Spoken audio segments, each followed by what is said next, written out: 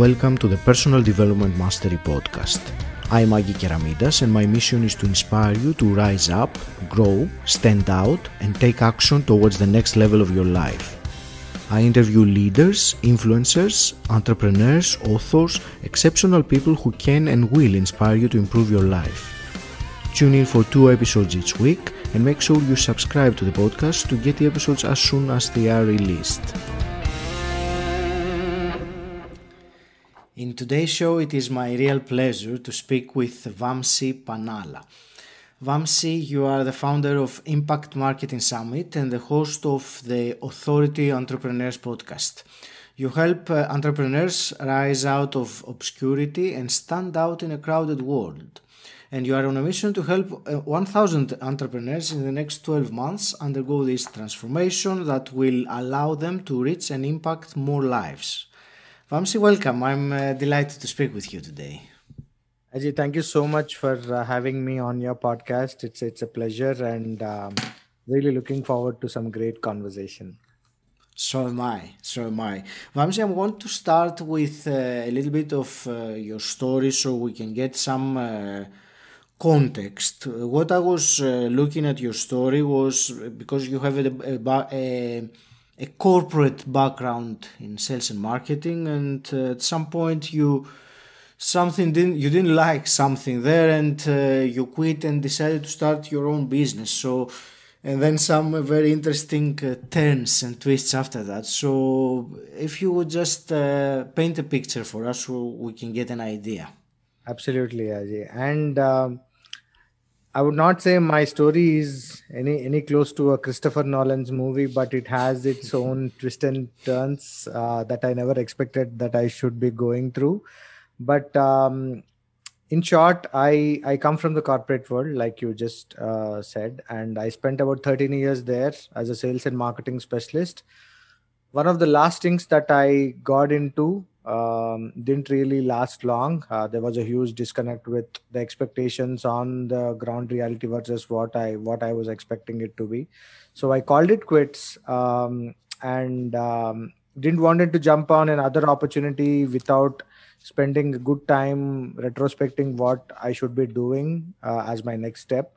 So I had 2 choices, whether I should go for another job, go for entrepreneurship, which was there for almost like 2.5 years in my head at that point. But the opportunities that I had in the corporate world did not let me to go and explore that world because I was happy with what I was doing, the kind of people I was working with. But when the time came, I kind of took the gap that I never had in my entire career, took a 1-month break, kind of went back to the drawing board on what I should be doing.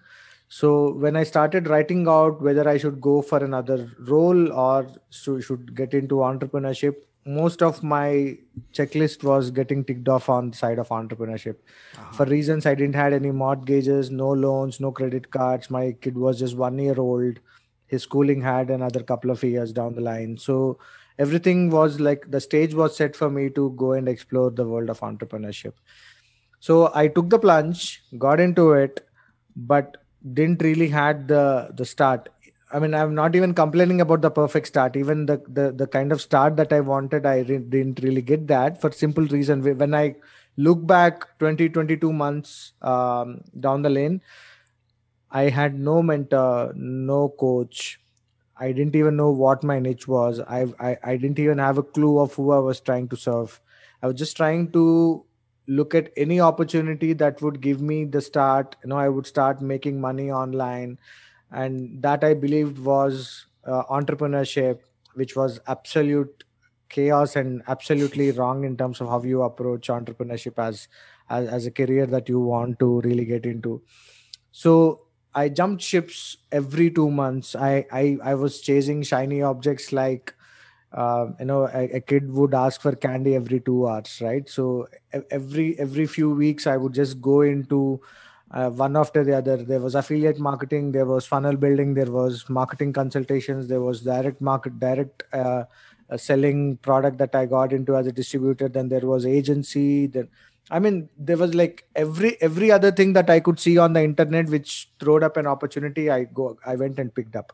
So in the process, I spent about close to 9,000, more than $9,000 getting into different products, courses, masterminds, whatever you may want to call. So this went on till almost 14 months, till April 2020, when we were all in the midst of the global pandemic. The entire world was on the shutdown. Even during that, I was still chasing the shiny objects. But one fine evening, 26th of April, I had this thought out of blue. I mean, I would not credit myself that this was an Einstein of me who had this thought and things like that. It just came out of my mind out of nowhere. So I thought, and this was the point where I was talking to a lot of people who resembled exactly like me. People who were losing jobs left, right, and center. They had plans of aspirations of becoming an entrepreneur, but they had no one to tell what is right, what is wrong, where to go, who they should serve, what skill set can bring them money to the table and also impact lives that they really want to get into by doing this. So I thought, in this last 14 months of chasing all these shiny objects, one of the good thing that also happened, in fact, if you ask me, what did all those shiny objects do to you, Vamsi? I think there is more good than bad that happened to me, apart from the money that I've spent. I actually So wanted to ask you about this, the courses, because many people, I think I can certainly relate. I'm over, I think, the shiny object syndrome now, but I know that I was tempted, and I think many people are, because they think, and we all think in the beginning, that the road of entrepreneurship is something that will solve our financial problems quickly, and because we'll do a training. So yeah, we jump on from one to another until we find out maybe that's my biggest takeaway. We find out what we enjoy doing the most or we're passionate about. But please tell me, what was your takeaway from all this? so when I thought of that, so I thought, can I bring some of these 6-7 figure entrepreneurs that I got friended, because I bought their courses, I got into their Facebook groups, I would engage with their Facebook live. So there was that time where I was on their friend list. So for me, it was just a message away to send them and say, hey, you know what, I'm planning to do this virtual summit, a common platform where I can bring entrepreneurs like you, who can come and share value to people like me and a lot of people who are in the market trying to understand how they can withstand a pandemic like this. Can people who are losing jobs learn from someone like you who is still doing the kind of business that you were doing pre-pandemic? I mean, nothing changed in your business. So that was essentially the thought process that I was going through. So I started doing the outreach. I was not expecting a lot of people to come on it, because it was not just the 30-40 minutes of the session time that I was expecting them. I was also expecting them to come prepared. There's some preparation time. They have to move calendars to accommodate my request and all that stuff, right? So I wanted to do it with like 10-15 people. So I sent out my request to 83 people just to increase my probability of getting more Yeah, yeses, because yeah. I was always expecting no from them. But eventually the opposite of that happened. So of the 83 that I've sent, 35 people, 34, in fact, including me, 35 people actually ended up, coming on that summit. And that was one of the biggest projects that I could ever imagine myself putting myself through. So, and it was a huge success. I had some of the biggest names, in at least in the niche that I represent. I'm not sure if you know about this community called ClickFunnels. Of course. So I had people like Steve Larson, Marley Jacks, Gabe Schillinger, Akbar Sheikh, some of the biggest names that community looks up to for the kind of work they do, the kind of business they do, the revenue they generate, and the kind of following they have. So that kind of positioned me as someone who was unknown to a guy who was unstoppable. From those 4 to 5 months of putting together this entire summit, my life just changed for good. Everything. That's basically what's been my story for the last 22 months of what I've been doing. Tell me a little bit more about the success of the summit? I mean, you say your life changed. I suppose you mean both in terms of the connections and the knowledge, the networking that you personally got from the experts that you called to speak at your summit. I suppose you also mean financially, so I take it was a success in a sense that you were not expecting it to be. Yeah, it was not just about bringing 34 top experts on my summit. It was also about, as you may know, summit is not just a free lead magnet. It has tickets that you can sell. It has one-time offers that you can sell in the back end. It has the order bumps that brings in the tons of revenue. So from all the aspects of what you can expect a successful virtual summit can do to your business, everything happened for me. So that now kind of positioned me as someone, because my journey has been followed by a lot of people. I mean, I would not say 10,000, 100,000 people, but good 1,500, 2,000 people who I was already getting into my kind of network with whatever I was doing in those 14 months. So people knew the kind of work that I have put in, the effort that I have put in, with all the problems that I was chasing before that. So that way, I think when I look back and see what that one virtual summit has done for my business is incredible. I mean, it's just, I mean, I think that the biggest takeaway was that you don't have to really do something. You don't have to move mountains to be successful. If you do one thing right and do it, with your 100%, give your heart and soul in doing it, the world will take a note.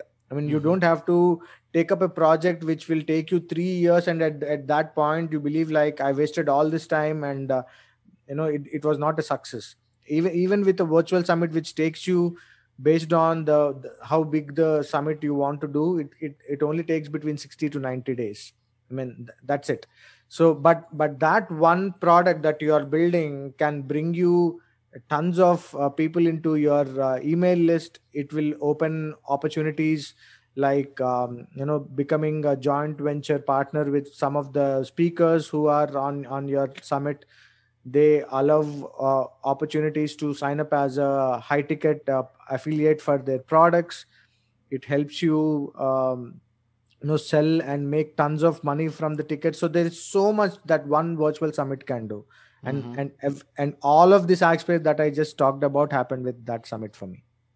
Thank you. Actually, I want to stay in this topic a little bit longer. And obviously, you had sales and marketing expertise. So, in a way, for me, that sounds that it makes it easier for you to organize and facilitate a summit like that. If I were to ask you, so who do you think should consider doing a project like that, organizing a virtual summit? Is there some characteristics, some expertise, or some niche that you need to have in order to do something that is, meaningful and successful? Again, you have asked a really brilliant question. So when I got into the world of entrepreneurship, like I said, I had 13 years of sales and sales and marketing experience, but you would be surprised to know that none of that actually helped me. None. I mean, see, marketing in the corporate world is very different versus what you do in the world of entrepreneurship. Here it's more about direct response, right? I mean, your marketing strategies have to be very concise, very crisp. They have to immediately appeal to your customers. It's not like how the corporate world promotes their products, have beautiful advertisements around, have 100,000 hoardings talking about their products. That kind of things doesn't work here, because you don't come up with that kind of budgets in the first place. So when I got into it, and that's probably the reason why I didn't really got the kind of start that I wanted, because I was trying to implement those marketing strategies in the world of entrepreneurship, and there was no alignment as it is. So for doing a virtual summit that I did, I actually started off with zero marketing skills, literally zero marketing skills, because whatever I knew had absolutely no use. I mean, it came to me of no use. So the only thing that I did was that I had myself been a participant in a few summits that I attended, all thanks to the shiny objects again. So what I just did was that I went back, and with my little corporate experience that helped me, I went back and reverse engineered on what they would have done in the back end to do this summit. You have to trust me when I say this. No one told me how to do it. I didn't even opt for a course. I didn't read one article online about how to do virtual summits. It was just purely my own blueprint, my own framework that I came up with. So I was like, okay, if these people are recording it, that means this is probably on Zoom. So I have to record all my things on Zoom. So there is this website where people are talking about their offer. That means I need something where I can have my web pages hosted, which means I need a funnel builder. So this is a copy. So I need someone to write my copy, or I should write my own copy. There are images. That means I need a graphics designer. There are videos. That means I need a video editor. There are tech integrations. So if I can't figure it out myself, I need someone who can do the payment integrations, the email campaign integrations, the Zapier integrations and all. So I was looking precisely at each piece of what goes into the virtual summit, made a list. I still have the task list with me. It's about 232 tasks that I've started writing every single day based on what I was trying to do. And then I would just start executing it. So whether you are a marketer, whether you are not a marketer, whether you are a coach, whether you are a course creator, whether you are a freelancer, a solopreneur, it doesn't matter. If you have a business, if you have your niche very clear to you, and you have a tribe that you want to serve, you may not have one right now, but you know who you want to serve, what your niche is, and you have a business idea that you believe can impact the world in its own little way. If that is what you are, then you can do a virtual summit. Because virtual summit is that one tool on the internet right now, which allows you to bring in the biggest influencers in your niche. That way you leverage their experience. And the whole theme about doing virtual summits is you are basically solving one of the biggest problems in your niche. And that is the reason why it is evergreen. I mean, any virtual summit today is done in such a way that it doesn't die out after the launch is done. It is still evergreen because the problem statement that you have taken to launch your virtual summit is something which will work today, which will work 5 years down the line as well. For example, if for the benefit of the audience, there is this summit called 30days.com by ClickFunnels that they did, right? So the topic, the co-founder of that company gave to 30 speakers who participated on that summit was, if you wake up one day morning and you realize that your business is completely wiped off, your authority is wiped off, no one knows you by your first name, how do you go about building your business in the next 30 days? Now, I took that summit 2 years ago. It was absolutely valid now in 2018. It is still valid in 2021. It will be valid in 2028 as well. And that's how a virtual summit team has to be picked up. I mean, it has to be as much as evergreen as possible, and also solving one of the biggest problems in your particular niche. So that is basically the premise of how a virtual summit is done. And again, as I said, if you are a business owner, irrespective of the scale of the business that you have, whether you're doing 4 figures, 5 figures, 8 figures, doesn't matter. It's about leveraging the authority of the more influencer people who have in your niche, bring them, pick their brain, pick up a topic which will help a huge audience in your niche. And then, you suddenly start being seen as an authority because you get to hang out with the biggest influencers in your niche. Their authority passes on to you. It's you're so right about it. I get it. I understand what you mean, and you get all those different points of view from different experts. Did you have any difficulties or challenges, inviting people there to do the summit for you, with you, I mean? Or was it people enjoyed and jumped in the opportunity? That's what I thought what is going to be my biggest challenge when I thought about doing a summit eventually when I looked at what all I did for my virtual summit and what was the easiest thing that happened, it was actually inviting the speakers. Sure. Because there were challenges as such. One of the things that you should always remember is that you are trying to bring in more people who are authority in terms of the level that you are in your business right now. So Yes. there will be those challenges of people not showing up. Maybe they would postpone, they would cancel it. There are, so those kind of things did happen in my case multiple times. But when I look back in terms of what were the biggest challenges, my challenges were more in terms of integrating payment gateways to my funnel, getting the right copy written out. Because when I was doing this summit from India, taking international transactions was the biggest hurdle that I had to cross. For anyone who knows how much time it takes for integrating Stripe or PayPal to your funnel, it should hardly take about 10 to 15 minutes. Bring those APIs from your account and put it in the APIs that funnel builder gives you. That's it. It took me 45 days. Okay. That is because of different laws here, and I had to float a company for that. Stripe would not give me a business account on my individual name, so I had to go for a business account. Then that has to go into a corporate account. For that, there is another thing. It's part of the fun, isn't it? A part of the fun of being an entrepreneur. I those enjoyed it, discoveries, yes. But Ajay, the biggest hurdle was all of this thing was happening right at the middle of the pandemic. Everything was shut down. I had to really figure out ways. It would have been a different thing when the world was open, like what it is right now. Versus everything is, you can't even go in person to something to apply. Everything is online, and people were trying to transition systems from offline to online. So a lot of things were not possible, even with the kind of technology we have right now. So I initially thought getting speakers would be my biggest challenge, but it was actually not. They in fact loved the kind of mission that I was doing this summit for, because these are all heart-centered entrepreneurs that I had on my summit.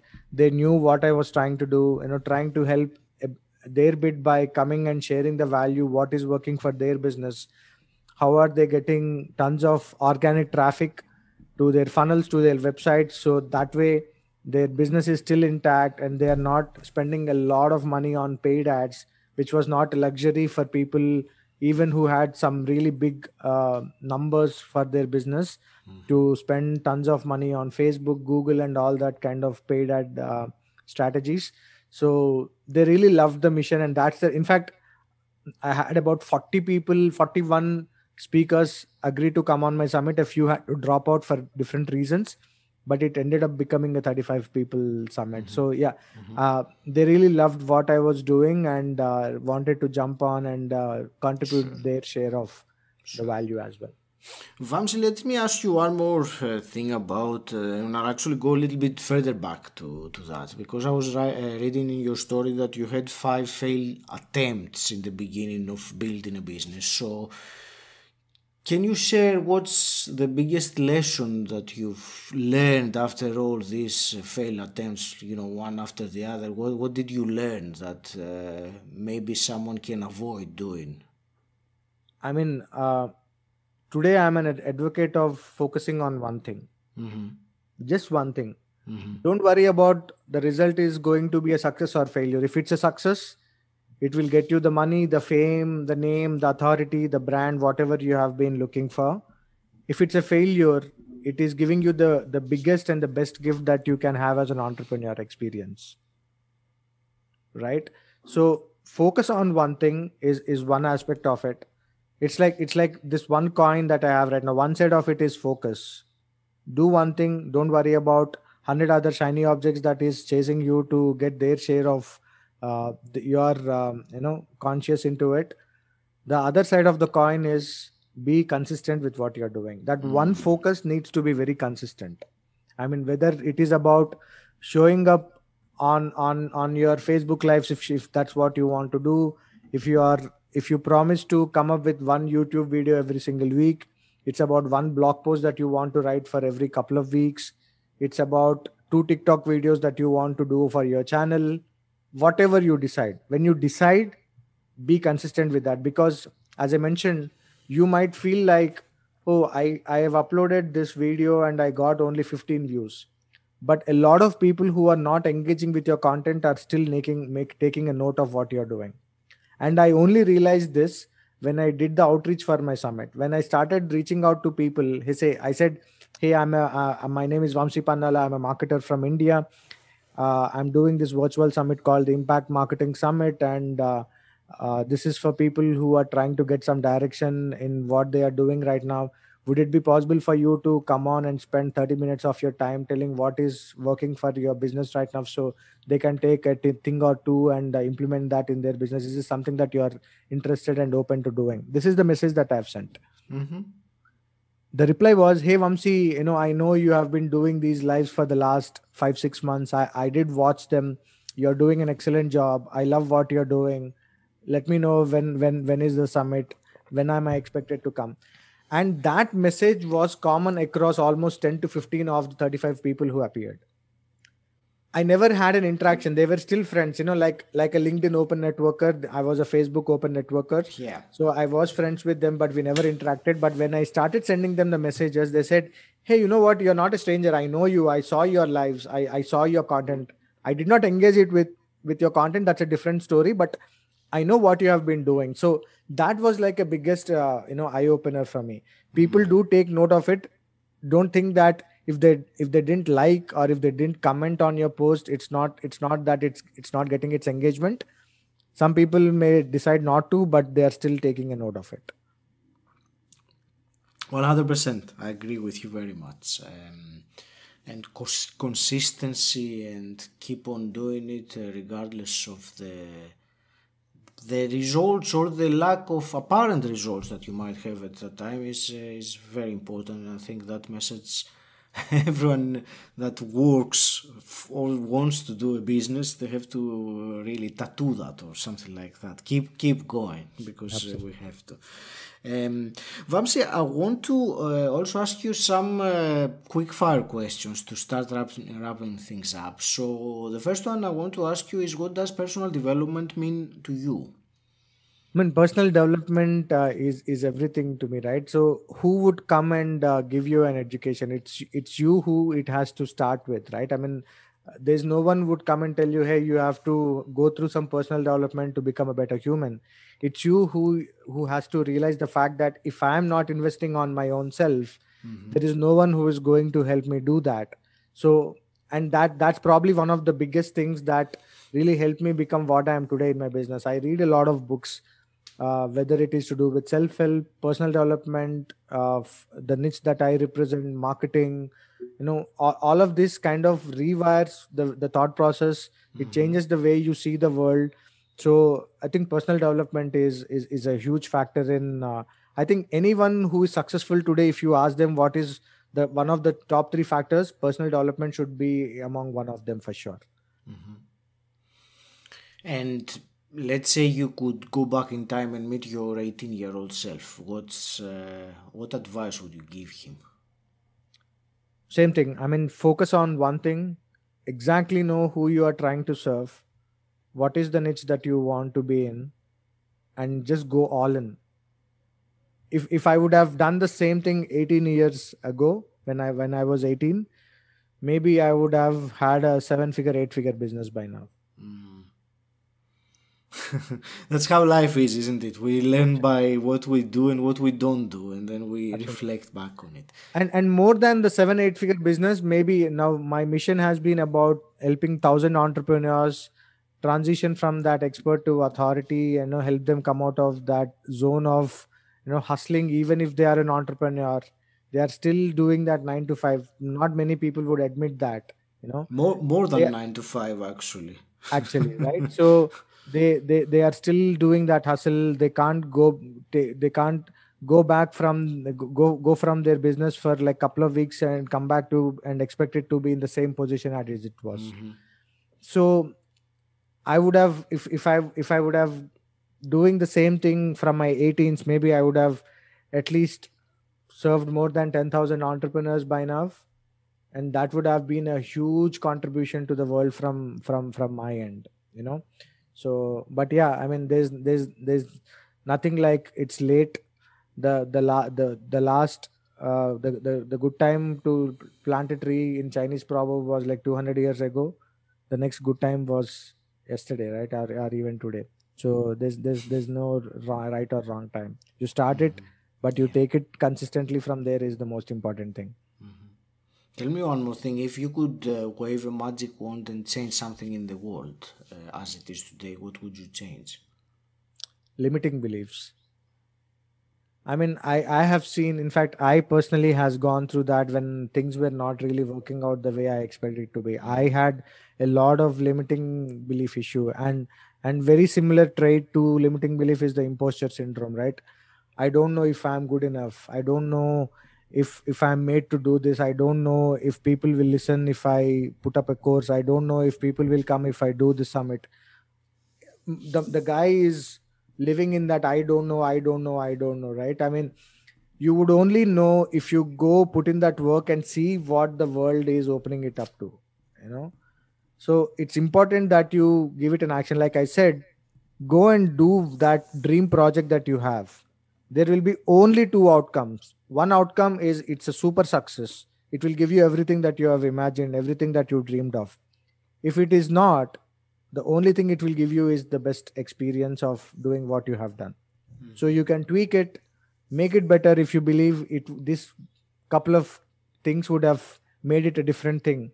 That is experience. You would not get all of that without even trying it. So everyone should go and do what they have been, dreaming about doing, for that matter. Actually, that's in a way you answer my next question, but feel free to give something else if you feel like it is necessary. I would about to ask you, give to the listener, emerging from all this conversation we had, one actionable item, something they can do straight away or tomorrow morning and, shift their life a little bit or more. Oh, one of the things that I urge people, if in fact, if I can say, I plead people to do is go out and start publishing. Doesn't matter if it is a YouTube channel, doesn't matter if it's a podcast like this, doesn't matter if it's TikTok, doesn't matter if it's a blog post, doesn't matter if it's Facebook lives, but show up every single day. I mean, if you're an introvert, do a podcast or write a blog, I mean, which is specific to your own industry. If you can be a monkey in the front of a camera, go and do TikTok.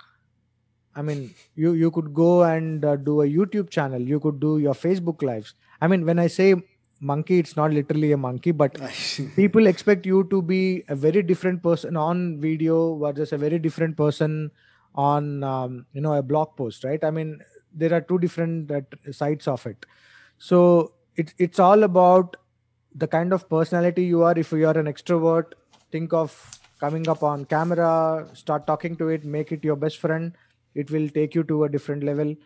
If camera is not something that you are very friendly with, make a WordPress blog. It doesn't cost you too much, maybe about $50-$60 to start a WordPress site. Go express yourself, write whatever you want to. And like I said, the world will take a note. Don't worry about it. Be consistent. Do what you are really good with.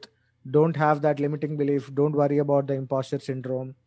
There are people who still wants to consume from you the content that you are putting out, because maybe your choice of words, the way you express it, the way you communicate is probably better than the content which is already there in the similar lines, which has put up by someone else. So it's all about how you go about publishing, showing up. Pick a medium. At some point you can repurpose the content. For example, this video can go into YouTube, the audio can go into podcast, it can be transcribed into a blog post. You could do 100 things with this one video that we are recording, right? But if you don't have the bandwidth to do it, don't worry about it. You don't have to stress yourself. But take one platform, go publish consistently every single day, and you will have a different world for your own self, and your business will be at a different pedestal. It's fantastic. Thank you.